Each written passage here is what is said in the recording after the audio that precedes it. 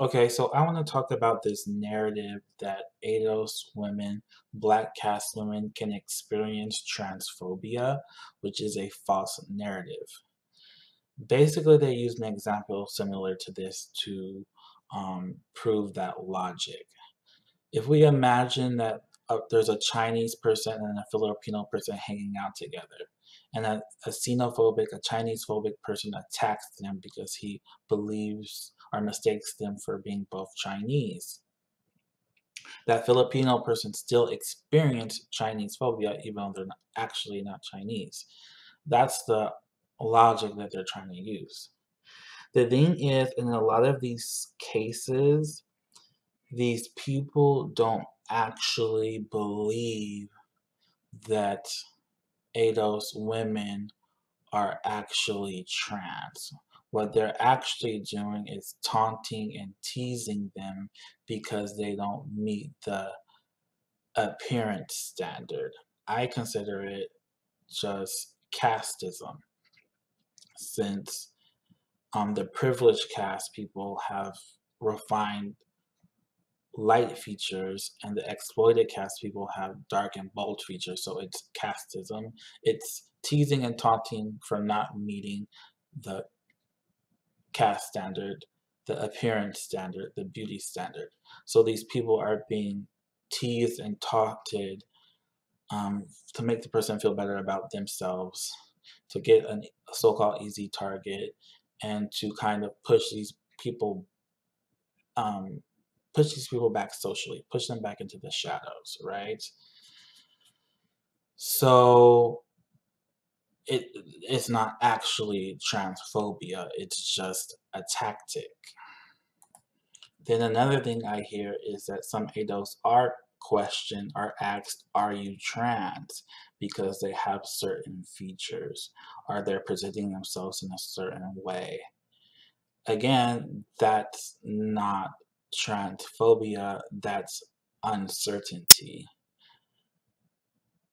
They're just curious because honestly, humans are an androgynous species, and we're going to be uncertain regardless. Before even this whole trans thing was in play, people have been curious and confused, but now that just has been enhanced. And then I'm sure there are the rarer cases where people just assume someone is trans based on their appearance, and maybe they are attacked or a slur is tossed out, which can be transphobia in a sense. It's still just confusion and misfiring, but those are actually the rarer cases. Now, I already mentioned that it's casteism, but if there had to be a term for it, I would call it bold phobia. Okay, in our society, in this world, there's a lot of bold phobia. For various reasons, people don't like people with bold features. One, it's casteism. The people who happen to be privileged caste had and have light features, but also refined features, not just facial features, but I'm talking physique as well. They have refined physiques, um, more suburban, uh, smaller, thinner physiques. While on the other end of the spectrum, people they're bold. If the curlier your hair, the more out and up it grows. It becomes bold, right? Bold features, nose, lips, if it's more square, wider face, but also bold physiques, right? So one of the reasons boldness has a stigma is casteism. So that kind of bolsters bold phobia. Another reason is it's because of our primal programming.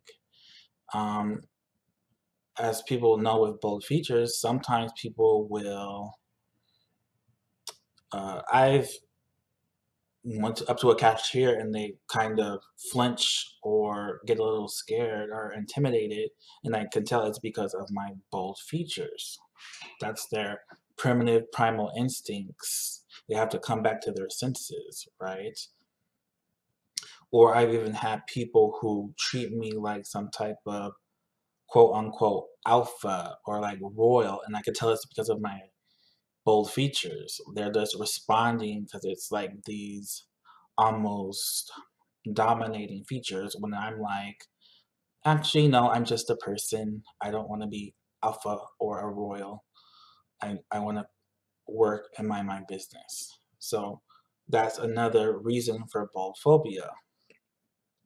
And then that bold phobia is enhanced because we live in sometimes society can be very stressful, which produces and twisted, which produces a lot of insecure people, anxious people, and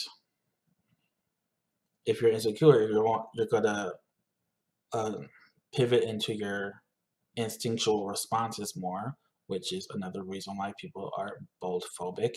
And then that's enhanced by the propaganda network, where a lot of bold people, which is stemming from these other reasons, have a stigma. So then sometimes that comes into play as well. So people are being bold phobic. Okay. Even non-ADOS experiences. I heard someone say very tall, bold physique. If you're tall, you're going towards the bolder side. Tall, beefy physique. They made a post like, everyone's intimidated by me. What everyone's scared of me. What can I do? Like everyone's scared of me at work, intimidating me at work. That's kind of bold phobia. And then so West Central African populations generally have bold features. More indigenous leaning populations have more bold features, partly because, and then people can sense our natural athleticism, which is part of that boldness. They have bold features, right? Most time they're showing a mug shot. They show someone with bold features, ADOS with bold features, a Latino with bold features, bold phobia. Okay, casteism. I will say that another term I would use, if I had to use a term, is androgynous phobic. Okay, I do believe that what people with West Central African associated genes and East Asian associated genes are generally more androgynous. First of all, everyone's androgynous. Humans are an androgynous species, even down to on a chemical level. People talk testosterone, estrogen. Everyone has testosterone. Everyone has estrogen. Humans are an androgynous species, and some people are just more androgynous than others. Any population can be more, produce someone that's more androgynous than someone else. But there is a slight higher concentration of that in people with East Asian associated genes and West Central African associated genes. And being androgynous or more androgynous makes us more likely not to pass the standard which is established for all those other reasons. So they'll say, oh, East Asian men are more feminine. ADOS women, black cast women, they're more masculine. No, ADOS women are not more masculine. Some are more androgynous, but because they're not meeting that standard, whatever whatever is whatever those facets that don't meet the standards are magnified and enhanced. So they say these binary terms, masculine and feminine. It's like when an East Asian person is explaining that they experience colorism, but to our eyes, they just look light skinned. But because the appearance standard is so strict there, and a lot of people meet that standard there, that slightly brown skin, that a bit slightly more melanin is considered dark skin, right? It's the same concept with people calling people who are generally more androgynous or who have bold features masculine. No, you're just the appearance standard is so strict, you are blowing it up out of proportion. So that's all that's going on. This microscope is being placed, which is picking out parts of people who are more androgynous. What it is, a lot of ADOS women are actually what the term beautiful fits them more. And that's not to ego stroke, I just mean that objectively. What I'm saying is more refined features are cute. Let's go back to the East Asian thing. Males and females, adults, a lot of East Asians, they're cute, right? Because I wouldn't describe them as beautiful. Yes, we can use that term, but in general, they have cute features, okay? Because they're generally more androgynous, more refined features, smaller builds, refined, smaller features, thinner features, refined, hair that falls flat because it's straight, refined. So, no, those women are not masculine, they're beautiful. But people don't like beautiful because, for various reasons, beauty is not the standard. Being cute is the standard. So these beautiful people, men and women, are called masculine or feminine, and just simply because they're not cute. And then in terms of attraction, it doesn't even make sense. First of all, males and females are not attracted to masculinity and femininity. Males are attracted to femaleness, and females are attracted to maleness. They're not just attracted to masculinity. Um, it's about aura and energy and a combination of traits and how those combination of traits manifest.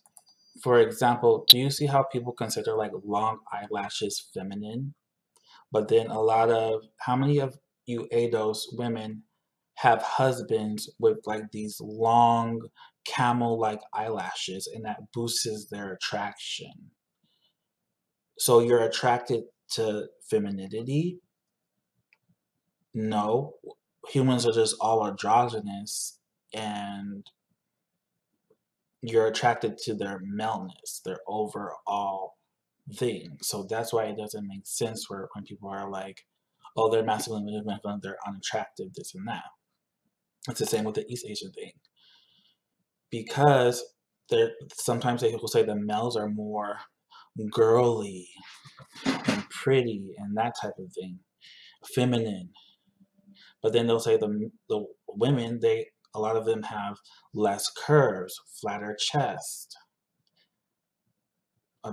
generally more androgynous. Yet men recognize their femaleness, and it's not an issue of attraction on that part.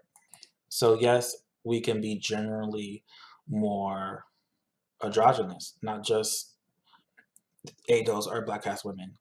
Um, how many of you guys' husbands' thighs put Beyonce to shame? Sorry about it. The eyelashes and etc. Like humans are androgynous. Some people are more androgynous than others. So yes, generally people who are generally more androgynous are going to be confused for being trans more, but that doesn't mean they look like a manly or girly or is transphobia. That means that trans people generally look more androgynous. So then that's where confusion arises, which pretty much sums that up. So But regarding androgyny, I think we should just embrace it. Look at what's happening with East Asian related populations. They just decided to embrace it, especially the males. And what has happened, their attraction has skyrocketed. Um, People who are jealous or that are intimidated, like some of the jealous guys of other castes, other populations, will say, well, they're going. Um, these female fans are seeing male and they like what they see. So people are going to start recognizing beauty. So that's on that.